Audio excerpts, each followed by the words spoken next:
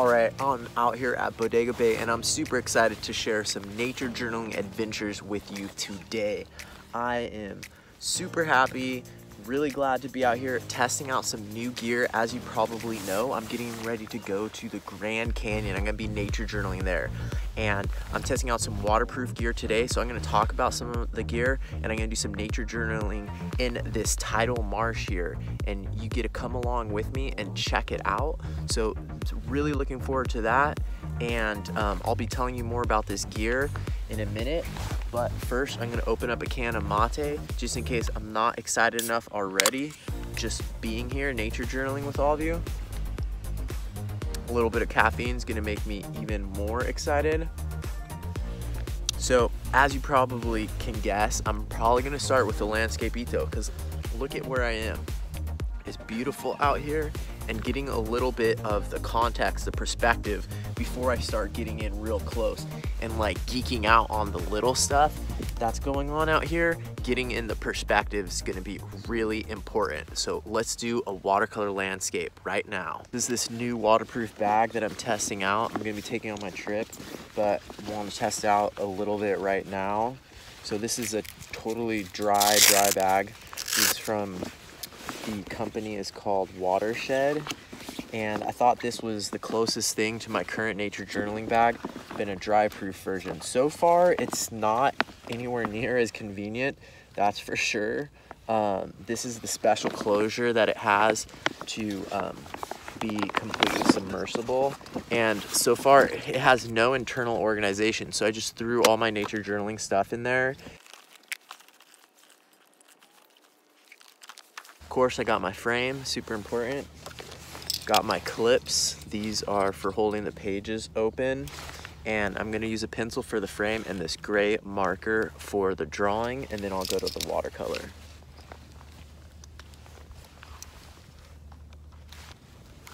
Ooh, check out the pelicans.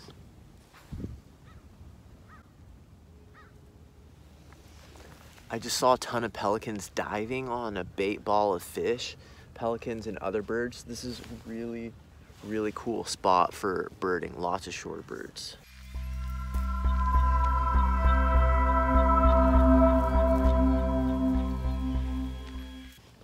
So on a day like today, it's really easy to paint the water and the sky blue, but they're not blue. Look at the sky and the water.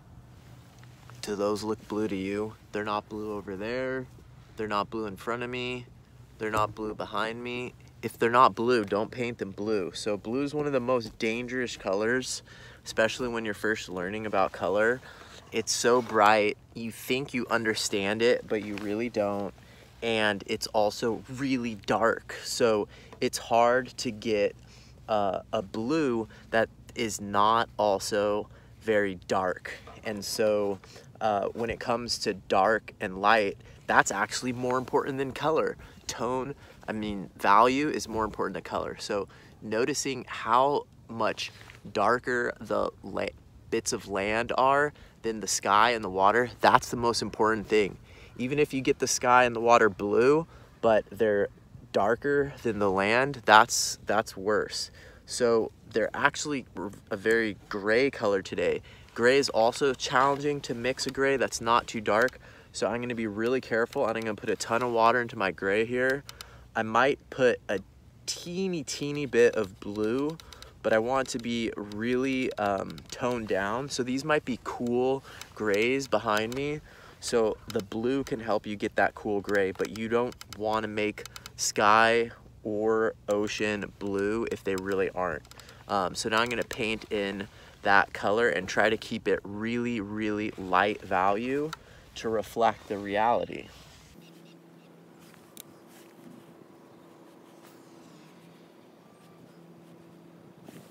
A lot of times it's a good trick when you're painting to use the same mixture for the sky and the water, because in reality they're often related colors. So a lot of times the water is reflecting the colors in the sky. So when you paint them, while you have that color mixed up, go ahead and put it into the water and the sky. Now I'm gonna wait for that to dry before I start going into my next lightest color. And my next lightest color is going to be some of this vegetation. As you can see, there's some really pale dead vegetation. That dead vegetation is a pale color, a light value. And in the background, way in the background, I want all of the background to be a light value, but there's some sand dunes with grass growing on them, and those are a pretty pale value as well. And it looks like there's gonna be, as the tide is going out right now, it looks like there's going to be some pelicans chilling right there in front of me. I can't believe I didn't bring my binoculars. I didn't bring my binoculars today because I was worried about being able to have waterproof stuff with me. But for all the birds here, binoculars or even a scope would be the way to go. And I'm noticing, dang, maybe I should be doing some type of time-related change over time type nature journaling, because these mud flats behind me are getting more exposed as the water goes out, and there's probably gonna be a lot of really cool stuff changing with time. So that would be a fun thing to try. Oh, I just found a dead crab. Look at this baby crab that I just found. So nature is distracting. This is gonna be super cool thing to nature journal in a second. Maybe I could draw that while my watercolor is drying out here. My landscape ito is still drying. Draw this crab. The challenges of having a totally open bag with no internal organization is beginning. I couldn't find my pen for a second there. Cool, arthropods. Oh yeah, arthropods are always so fun to draw. So the arthropods include all these critters with exoskeletons. Arthropod is a great taxon to be aware of, because if you're talking about bugs or crabs or insects or tarantulas, spiders, ticks, things like that, if you're not totally sure which of those subcategories, smaller taxa it falls into, then you can just call it an arthropod. So arthropods are really fun to draw.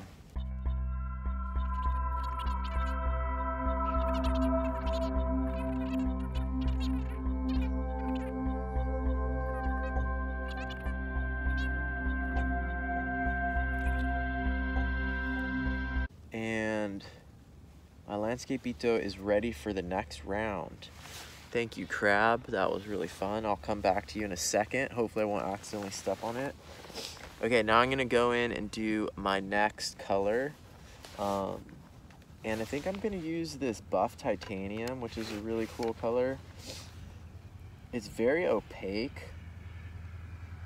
but it's the closest approximation to this dead vegetation that I'm seeing kind of mix in. I think it's dead eelgrass on top of bits of the pickleweed. And I might even use the same to have continuity, and also because it looks pretty similar, I'm gonna use this in the background. I think those are some sand dunes over there. That's the protected part of Bodega Head.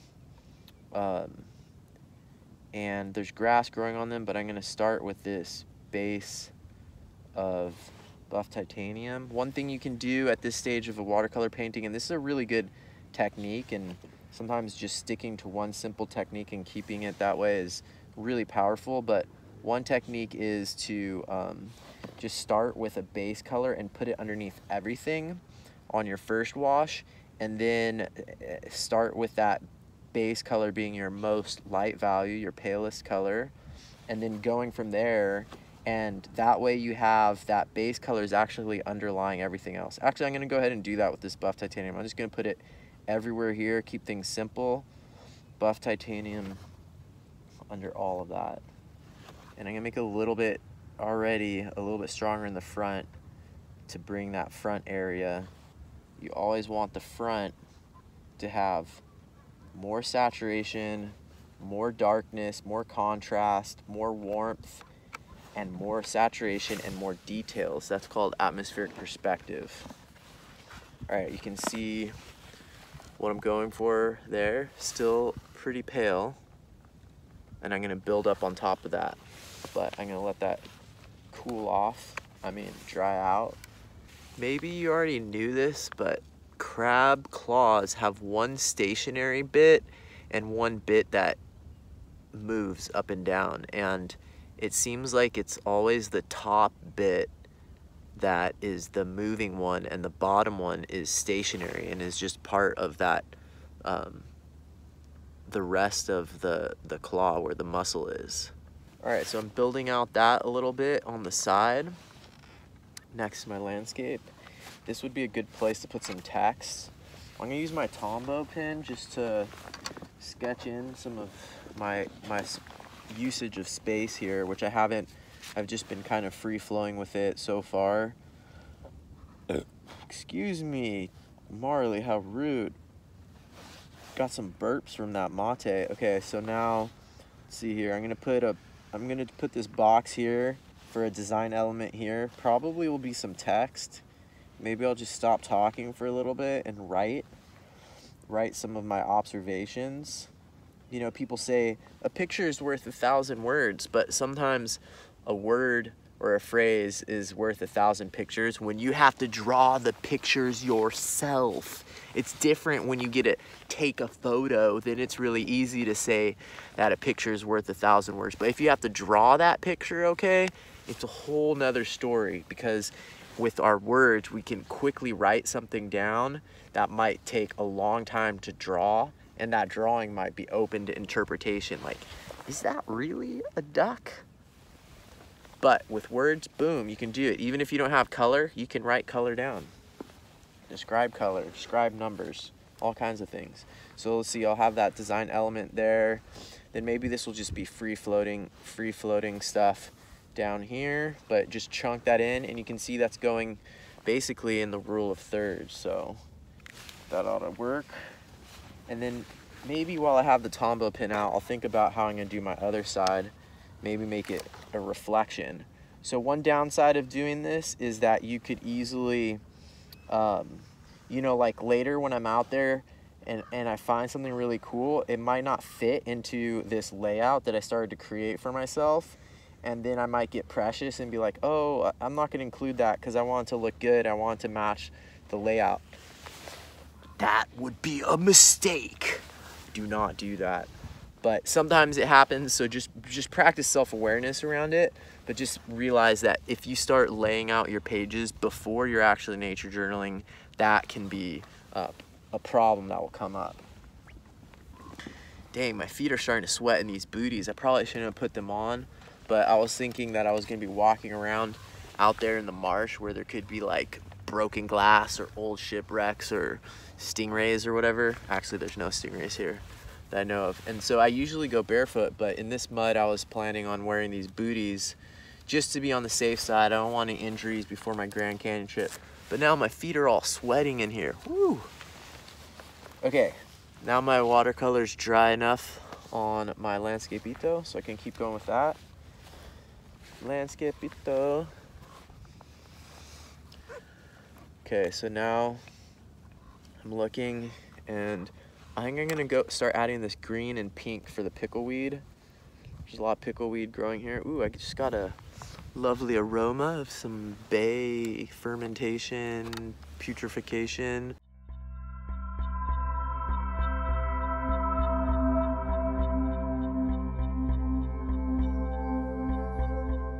It's really easy to use oversaturated greens.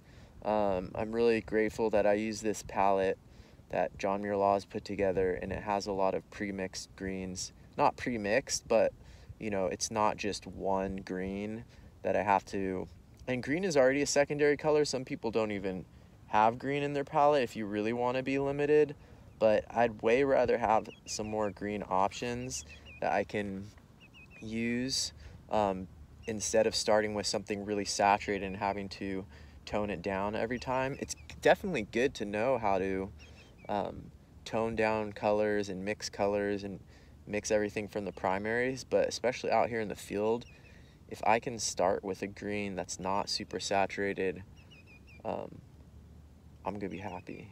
Oh, I hear some interesting bird calls. Okay, now it looks like there's some brown too, so I'm gonna, whoa, I had a little bit too much green still on there, but I went straight into, I think this is my Monte Amiata Natural Sienna. Monte Amiana Natural Sienna. It's a mountain Italy, but it's a really great brown. It's sort of like a golden brown. I went straight into there while I still had some chromium oxide on my brush, but now I'm gonna come in here. Now I have to remember that this pale buff titanium I put in there, I want to leave that. So it'd be really easy right now to not be thinking about that negative space, but I need to keep looking at my subject and remembering, okay, where is that buff titanium color where the dry eelgrass is, and make sure that that looks like a shape that makes sense instead of just sort of like a byproduct of, and that's the weird thing about reserving colors in watercolor. It's not what people are used to thinking of drawing as additive, but you have to be thinking about it from a sort of subtractive point of view too. It's like, what is the shape that is being left by your paint, your brush strokes? Like, what is the shape that is being left over after you fill in another shape with your brush stroke?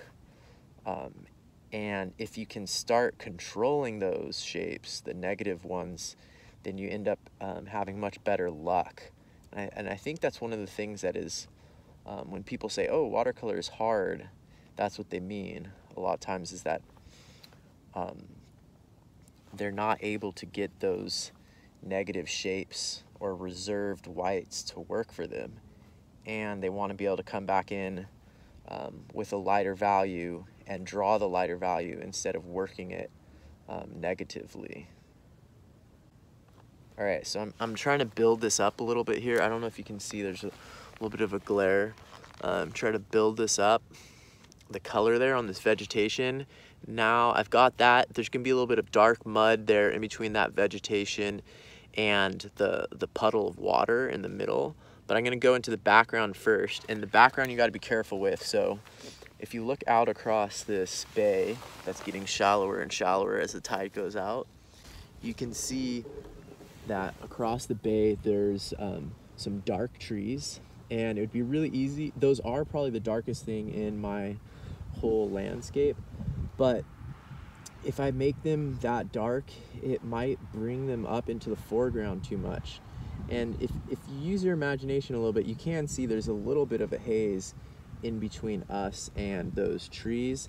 And then definitely on those sand dunes, those vegetated sand dunes back there, I want to be careful.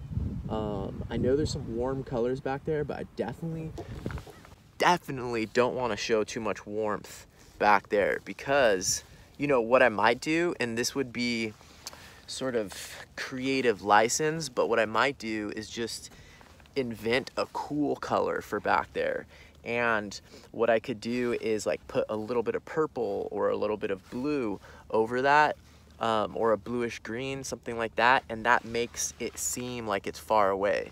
And so that, a lot of times that illusion of depth is even more important than being true to the color, because you're being true to the distance, the sense of distance and depth, which is really important to the human mind when looking at a landscape.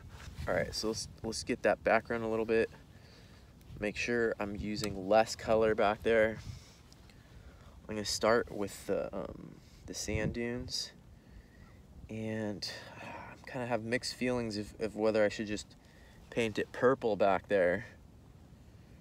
I did that on a painting not that long ago, and I painted the background mountain purple, even though it wasn't really purple, and it looked great. I had no regrets about it, because it made it recede into the distance so well.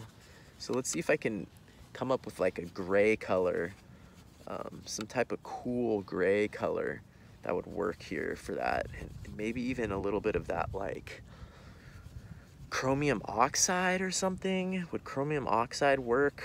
Because the chromium oxide looks similar to the color of the dune grass, and it's kind of a cool, there's not very much yellow. I mean, is there yellow? I don't know. It's sort of a cooler pale green. It's not very saturated, but I'm mixing it in here with some gray and a little bit of blue even. I kind of like the way that's looking. It's a little bit dark, but let's see if I can make it lighter by adding water. Let's see if I can put some of that into the background, see if that does anything. I also don't want to add too much detail or contrast back there.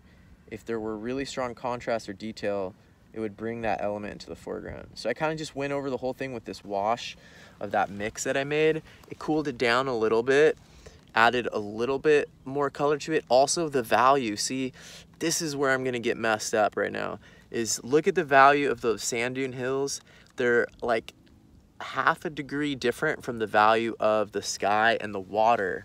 But I actually, in real life, if you look at them, they're probably twice as dark, 3 times as dark, maybe more. And so this is where this happens to me, and this is something I'm trying to get better at, is it's hard for me to get the values correctly because I end up just getting my background shapes too close in value to my sky or my water. Shoot. I think I've probably done like 3 washes there. I'm not gonna do any more because it's gonna start messing up the paper. Now I'm gonna come in, I'm gonna do this mud. I'm not gonna get too, I can't get too precious with this Landscapeito because this is just the start for my session. So the start of your session and your first drawing, whether it's a Landscapeito or whatever it is, has an impact on the rest of your session. So don't get too precious at the beginning.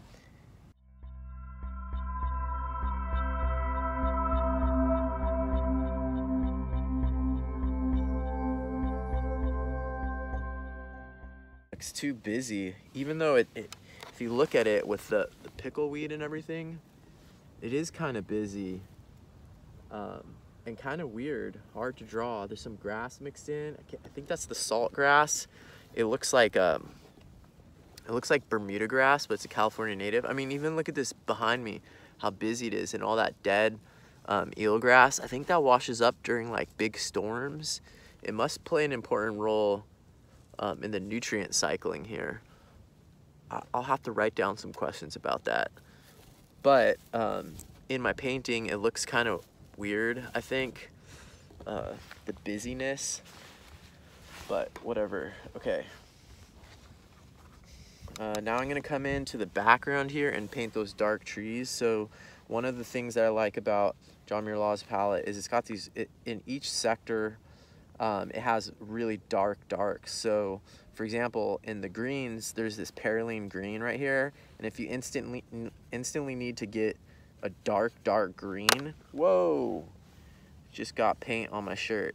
If you instantly need a dark green, you just go straight into that perylene right there. If you're in the blue, the endangered blue is great. Down here, the bloodstone genuine is really dark for the browns. For the warm colors, the yellows and the reds and the oranges, a little bit harder, but like the naphthalide maroon's pretty good and pretty cool. And then the quinacridone, what is that? Quinacridone red or something? Quinacridone sienna. That's a really cool toned and pretty dark warm color. All right, so let's see. Where was I? Yeah, I got this dark perylene green, and I think I'm gonna add. They're almost black from this distance. Ooh, but remember, I don't want to make them too dark because they're in the background, and I definitely don't want to make them too green. So I'm gonna tone this down with like, I'm gonna get crazy. I'm gonna use shadow violet to tone it down. Oh yeah, that's kind of makes it a little bit brown. And let's see how this works back here. Something's biting me on the leg. The new look, I'm gonna start a trend, I think, wearing a rain jacket with short shorts and booties, neoprene booties. Good for the formal wear or social events during quarantine, especially popular. The neoprene booties don't breathe very well, so your feet develop a nice odor that keeps people at a safe 6 feet away during quarantine. Whoa, I'm coming down into the water. It's not looking good. That's getting too crazy over there.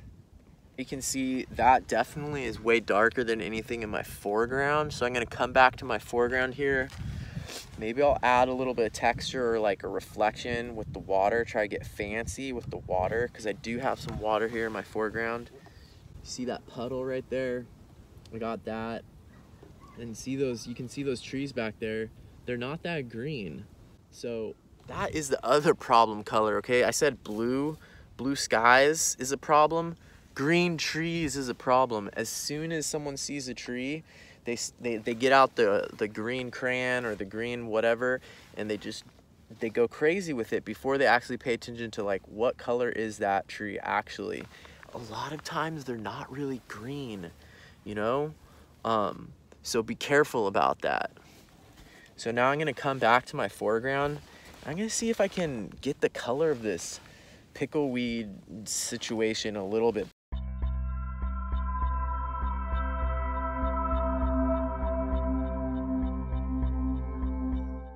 Ooh, the bird patterns are changing. Look at this channel has formed here. Almost getting completely dried up over there. Do you think I should try walking out across that mud with my nature journaling stuff? I think that's what I'm gonna do. Even though sitting here and doing this landscape-ito in a nice comfortable chair, drinking my mate, I'm getting kind of lazy, you know? Getting kind of comfortable. All right, let me darken this mud flat here. Get that a little bit darker. A lot of times for landscape-ito this size, I won't work it this many times. I just kind of be like, boom, and done.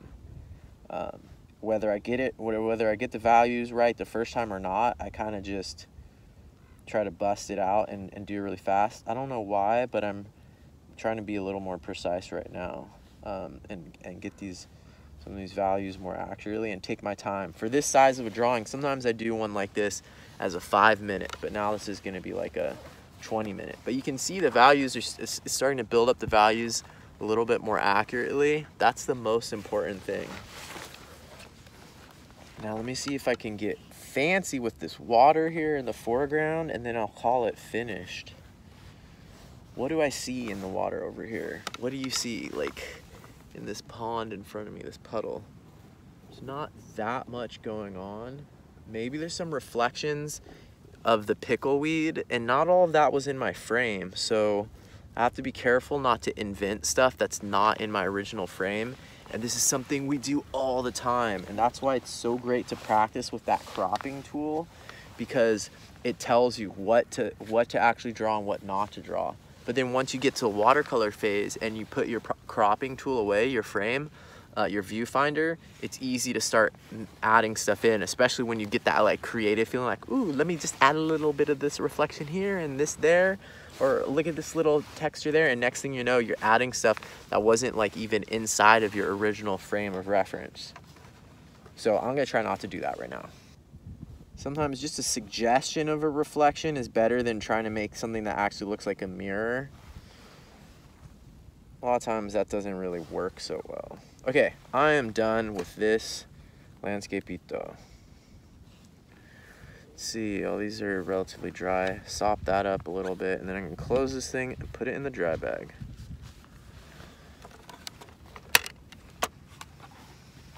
Now would be a good time to have a big rubber band. I thought I had one. Put a big rubber band around that right there. JP told me to get some big rubber bands for my Colorado River trip. Do you use rubber bands? Do you use rubber bands in your art supplies? Let me know in the comments down below.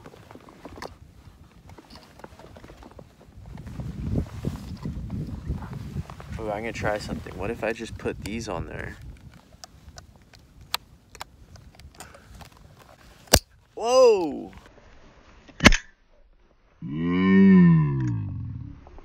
That did not work. It shot the thing out of there. Okay, that's a bad idea. Good thing that didn't fly into the ocean. So it's a little disorganized in my bag. As you can see, no internal pockets or anything for organization. It's getting kind of crazy in there. At first I was like fine with it, but now I'm like, where's my stuff? That was so fun painting that landscape, Ito, and I got so into it that I didn't even have time to fit the rest of my amphibious nature journaling into this episode. So stay tuned for a future episode in a couple weeks. I'll be in the Grand Canyon by then, but stay tuned for future episodes where I'm going to go fully amphibious. You can find out if I was able to attract and nature journal live leopard sharks in that channel and other amphibious nature journaling adventures in a future episode. Bye.